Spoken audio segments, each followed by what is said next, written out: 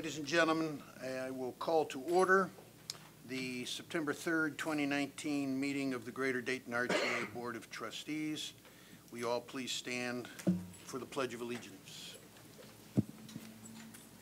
I pledge allegiance to the United States of America and to the republic for which it stands, one nation, under God, indivisible, with liberty and justice for all.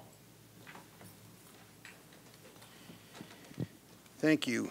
Ms. Stanforth, could you please call the roll? Yes, sir. Mr. Williamson. Present. Ms. Hairston. Mr. Corrado. Here. Ms. Hurd. Mr. Hoagie. Here.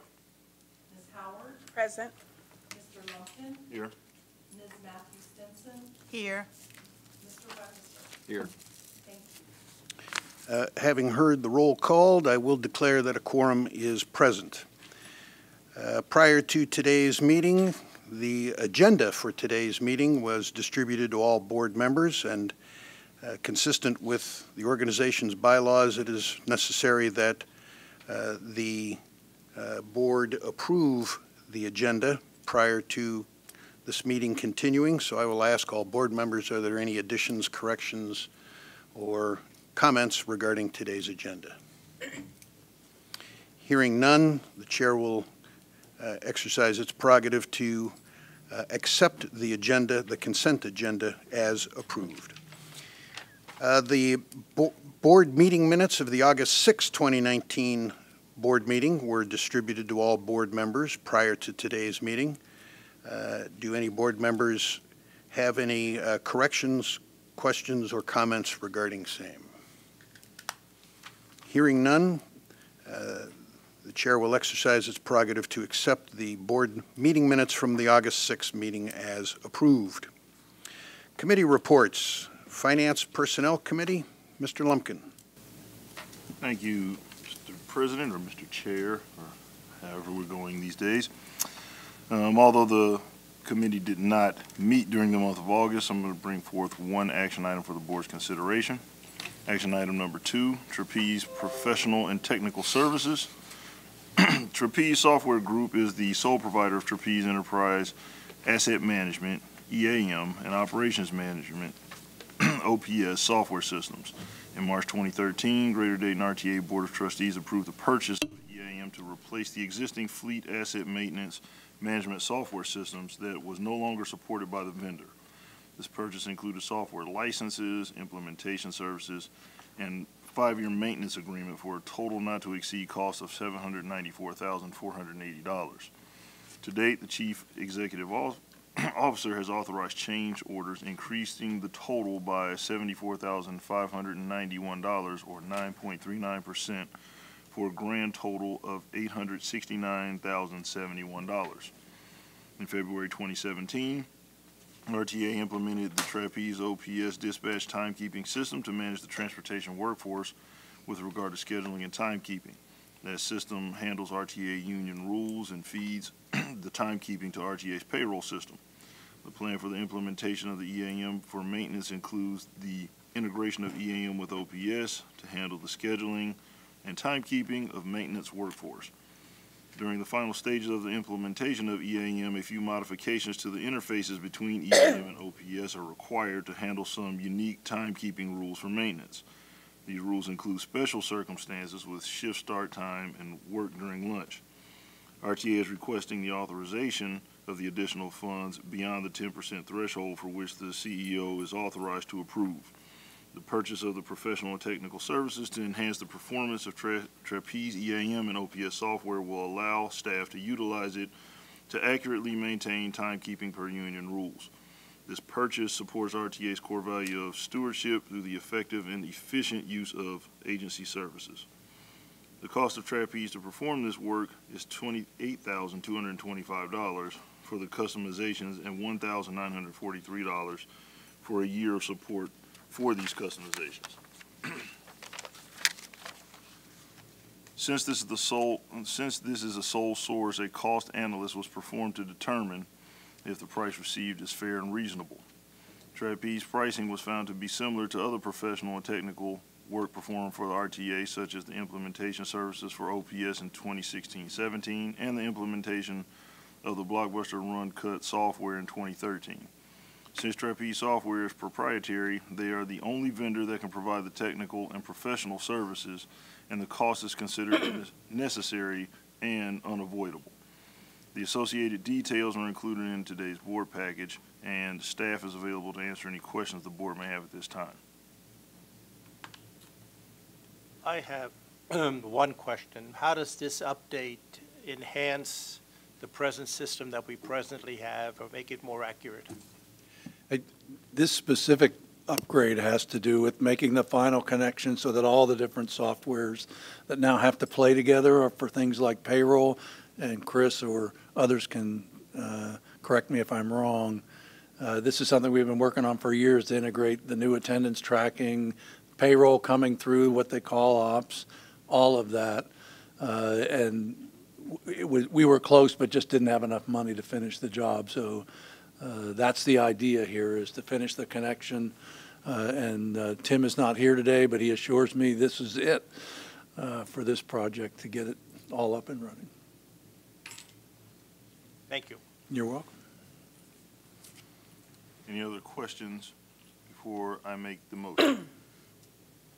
Hearing none, based upon the stated information, I move to award a contract to Trapeze Software Group Incorporated in the not-to-exceed amount of $28,225 for purchases of Trapeze professional and technical services, and the $1,943 for a year of support, for a total of $30,168. The grand total not-to-exceed award will now be $899,239. This procurement will be funded with 80% federal grant funds. I'll second. A motion has been made and seconded. Any further discussion or questions? Hearing none, all those in favor of the motion, please signify by saying aye. Aye. Opposed, like sign. Any abstentions? Motion carries. Some additional items: the May 2019 sales tax update. In May 2019 sales tax receipts equal $3.3 million. Receipts exceed May 2018 by $18,000, or a whopping 0.5%. Receipts exceed the May 2019 budget by $41,000, or 1.2%. Year-to-date sales tax in May, receipts equal $15.6 million. They exceed the year-to-date May 2018 by $402,000, or 2.6%, and they exceed the budget May 2019 budget by $390,000, or 2.6%. The July financial statements for the month of July in 2019, the net loss before federal and state depreciation is $586,000. This is $236,000 worse than budgeted loss of $350,000. This negative variance is largely due to higher wages and benefits expenses, along with higher insurance and purchased transportation. The year-to-date July 2019 net loss before federal and state depreciation is $609,000. This is $1.4 million better than budgeted loss of $2 million. The overall positive variance is largely due to lower wages and benefits, lower material and supplies, and lower fuel and lubricants. The $552,000 net increase in the fair value investment was a major contributing factor as well. Local depreciation expenses exceed budget by $277,000. The details and the variance explanations associated with the financial statement are included in today's board meeting package. And that concludes my report, Mr. President. Thank you, Mr. Lumpkin. Planning Committee, Ms. Howard. Good afternoon. While the Finance, Personnel, and Planning Committees did not meet for a jointly held meeting this past month, we do have important updates to provide. This past month, the RTA provided shuttle service from the University of Dayton Arena to the Gem City Shine event held in the Oregon District. During this time, RTA carried nearly 20,000 people to the event. On October 21st, the RTA, along with the City of Dayton, Link Bike Share, and the Downtown Dayton Partnership, welcomed Spin Scooters to the city. This included an announcement of RTA's partnership with Spin to provide on-the-ground operational support for the scooters. This is a first-of-its-kind partnership between a scooter company and public transit agency. In addition, the Communications Department has pushed out several initiatives, including informing Dayton Public School students how they can use RTA services to get to school. RTA will begin limited stop, or LS service, September 30th, providing direct routing from Dayton neighborhoods to area high schools. The department also completed several outreach programs at area universities, including participating in new student orientation events at Wright State University and the University of Dayton. The RTA also did presentations for international students in Camp Blue, an event for UD student leaders. This outreach also included a special tour on the flyer for interested UD freshman students. This concludes my report, Mr. Vice President. I'll be happy to answer any questions you may have. Thank you, Ms. Howard. Hearing no questions, I will move on to the Chief Executive Officer's report. I think we need to slow this meeting down. No. No. I'm going for a record. I know John wants to hang out here. Don't mess with my discount. Oh! Good job. I do have a few informational items for the board. The first, I just want to give you a heads up on Greyhound. We're coming up on the end of our relationship with Greyhound, the end of this month. I will tell you that I received contact from them the middle of last week, admitting that their proposed new location, the deal had fallen through. And then they wanted to talk to me some more about possible future with us, and I said, well, we should start that conversation when I receive a check or an electronic transfer for the $39,000 you owe us. And of course, the gentleman on the phone said he wasn't authorized to do that, and I said, well, then you need to kick that upstairs if you want to have a conversation with us, because you're going to be current if there's going to be any further discussions with us. And I suggested they could do that by the beginning of this week, and I haven't heard back. So at the moment, we're still planning on the operation at our Northwest Transit Center to cease on September the 30th. If that changes, of course, we'll let everybody know. But we will probably this week, barring any news in the next day or two, start posting notices and referring people to contact Greyhound for information about what to do after that day and time. We're going to do our best between now and then to recover the receivables that are out there. But, you know, we'll see how that works out. We had a great visit. I think you might have seen on the electronic sharing of information from two folks from the Czech Republic who came.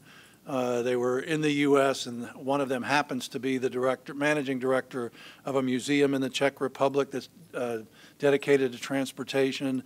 And he did a great job educating me on our electric buses that we currently own, that we call the Skodas.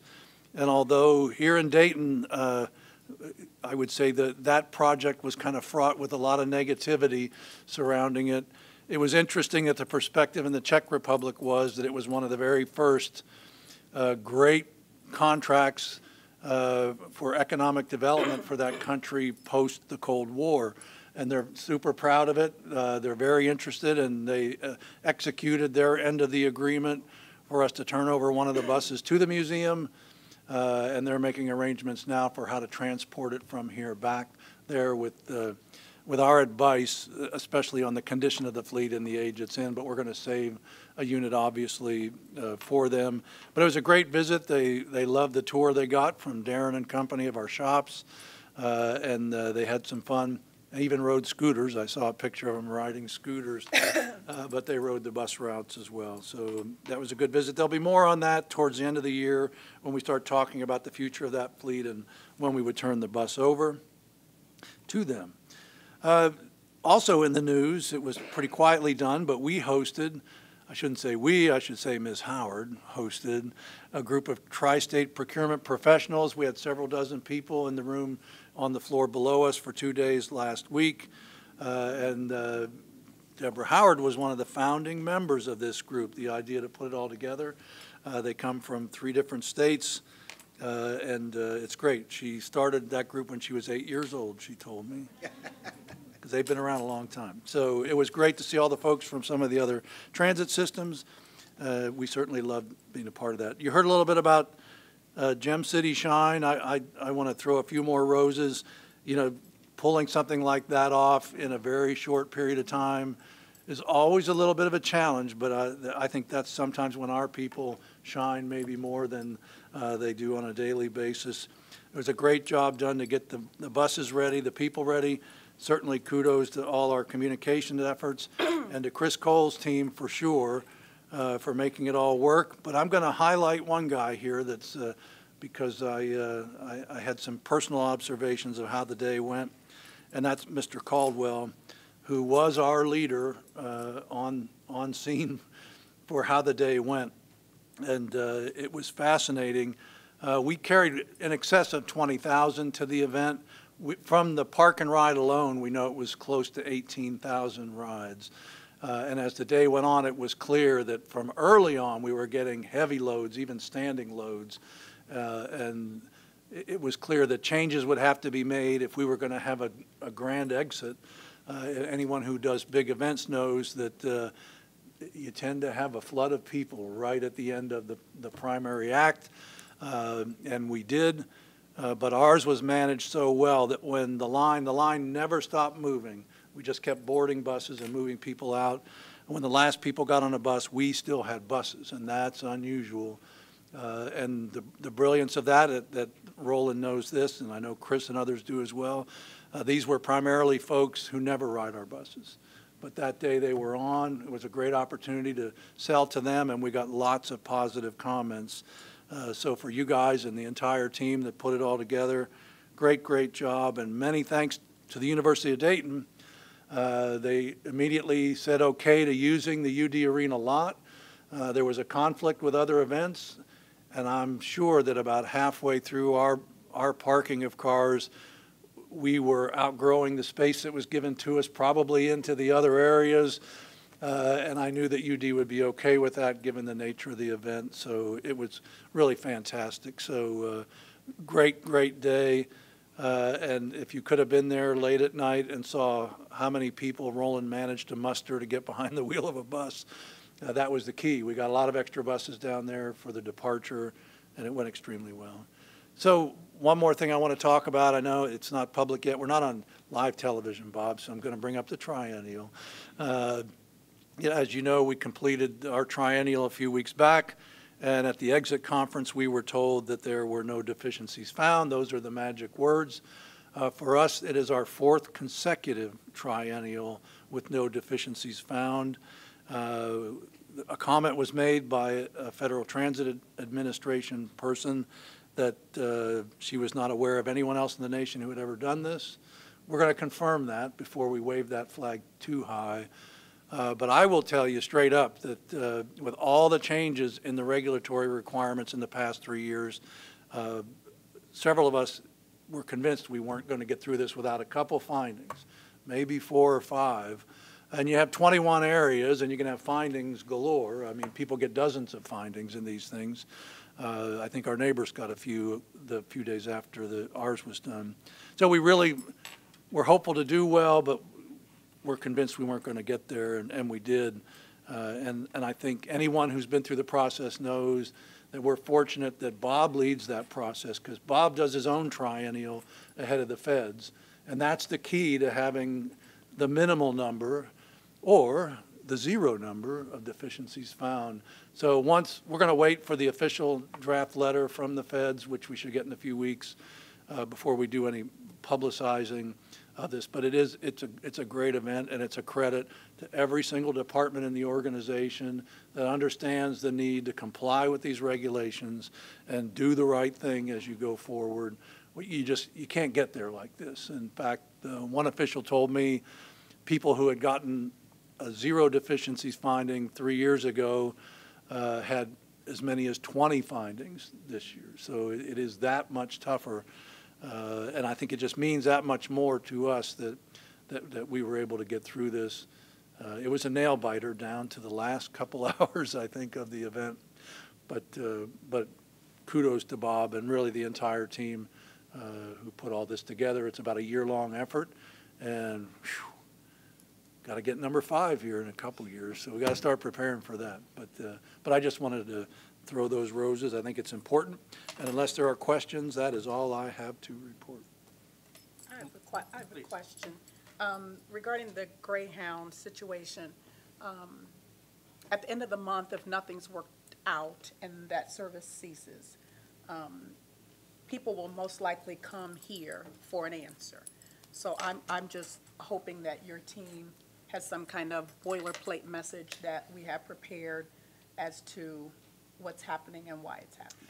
We'll be ready for that, and we'll even advocate for them. My guess is the service won't stop. The question will be the location. They are determined not to pay us, and I'm determined that we will be paid. I agree. And I think this is a for-profit corporation that has a history of this around the country, and they're for sale right now if anybody wishes to buy them. But we'll definitely do that for our local residents to make sure we do whatever we can. Obviously, our concern is that the site they will pick may not be accessible by public transportation, so we may need flexible services like our Connect On Demand to make it work, but we will definitely be prepared for that, sure. Mark, just to I have 2 questions, but one to piggyback off Ms. Howard's question. Does Greyhound know we're going to release a statement the next day or 2 stating that our hub will cease operating as a Greyhound terminal very shortly? Are they aware of that, or they just think the public will continue to come? They've received 3 official notifications of that in the past 90 days to their regional manager, and 1 went to Greyhound Corporate as well. But they're aware of the fact that we're going to tell the public that it's ceasing, that we're the Yes. ones breaking the news. Because I was asking specifically for the new location information so it could be included Yes. in our announcement. Okay. The second question, when you had the representatives from the Czech Republic, did they ride our new buses? They did. What were their observations about our new trolley? My understanding was they loved it, so they did. Thank you. You're welcome. Okay, thank you. Any old business? New business. I'm going to defer to Mr. Corrado. Ladies and gentlemen, another year has passed. So it's time for the Greater Dayton RTA Nominating Committee to report for the 2019-2020 officers. So just let me read this statement here. In accordance with the RTA bylaws, the board's nominating committee, consisting of Sharon Howard, John Lumpkin, and myself acting as chair, wish to nominate Sharon E. Hairston as president and David P. Williams as vice president for the calendar year 2019-2020. The new elected officers shall be voted on today and installed at the October 1st, 2019 Board of Trustees meetings. The new officers shall be tasked with establishing chairs for each of our committees, planning, finance, and investment, as well as member assignments for each committee. We want to thank Ms. Hairston and Mr. Williamson for their service this past year, and also agreeing to serve as RTA's president and vice president for the upcoming calendar year. Please know that your leadership has been very much appreciated and is very much significant in the succession transition of the RTA. In a moment, I'm going to make a nomination to the board that we nominate them, but I'd like to ask if there are any other nominations from the floor. No. Okay. So with that being said, I would like to nominate Ms. Hairston and Mr. Williamson as president and vice president for the calendar year of 2019-2020. I'll second that. Okay, nomination has been made and it has been seconded. And the chair will also recognize that no further nominations were heard from the floor or from the board. So all those in favor of the nomination made by Mr. Corrado, please signify by saying aye. Aye. Opposed, like sign. Any abstentions? Nominations have been approved, and we will await the installation on October the 1st.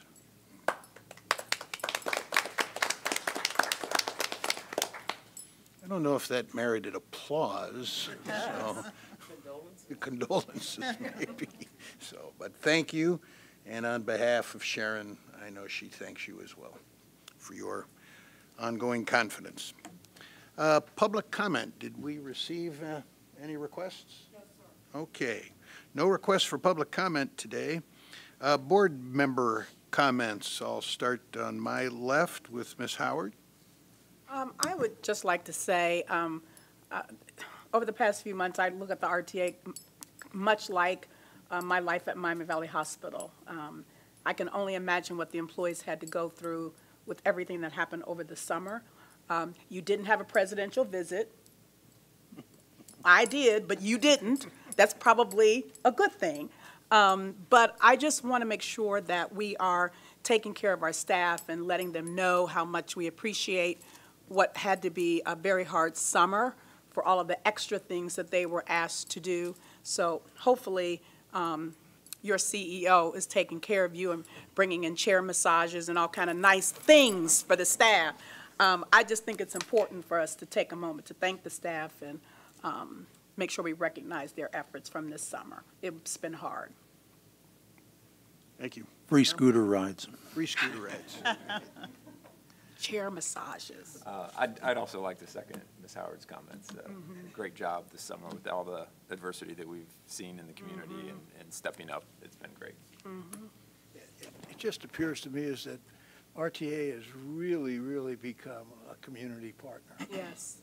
And everywhere you look, and you see these clean buses, and I just think it's great. That's kind of my message. Ditto to all of the previous comments. Same here.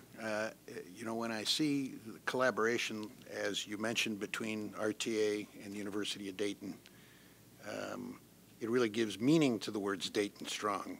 We're Dayton Collaborative. We really, you know, as my wife likes to say, we are either the smallest big city in America or the biggest small city in America. But, you know, we're able to do this stuff, and it works because we talk to one another. That's great. So, so ditto all that. Mr. Hoagie?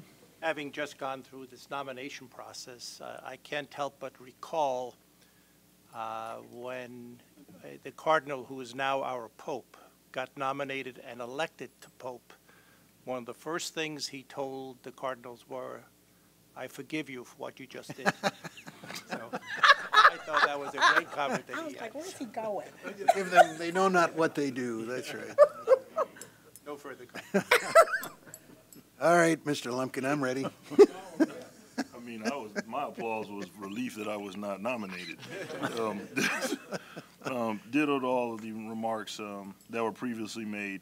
And I would just like to say I've been encouraged not just by RTA being a partner with the community, but just the resilience of our community in the midst of so many tragedies that have happened here recently. It's really encouraging to see that we're a city of thousands and thousands of good people, and not be defined by, you know, natural disasters and one clown that comes and shoots people up. And our resilience, and when people always say a lot of bad things about Dayton, this is a really good place, and it's good that that story is being told here recently. Well, part of the reason that Dayton can say Dayton Strong is because RTA is strong. I really commend the way that we have stepped up to the plate in so many instances without being begged to. You know, we are a part of this community, and the community is beginning to recognize us. Point number 2, congratulations on our 4th clean triennial. Wow. And I hope that they are able to prove that we're, you know, the first to do that.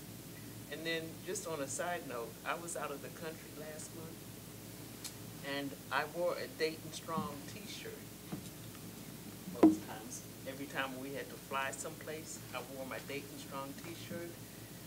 We are known around the world now for the way that we address incidents that happen.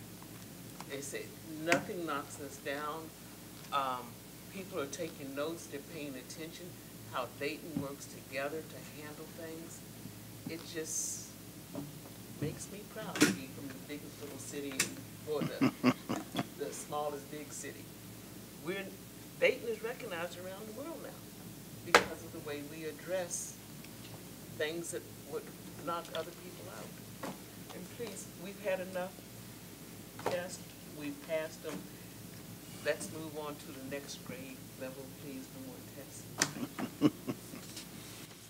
Well, thank you, everybody. I think I would have set the record had we not engaged in this big love fest for our community, so, but that be it as it may. There is no need nor a request for executive session, I do not believe. And so with that in mind, I will entertain a motion for this august body to adjourn. So moved. Second. All those in favor, say aye. Aye. Opposed, like sign. Any abstentions? This meeting is adjourned.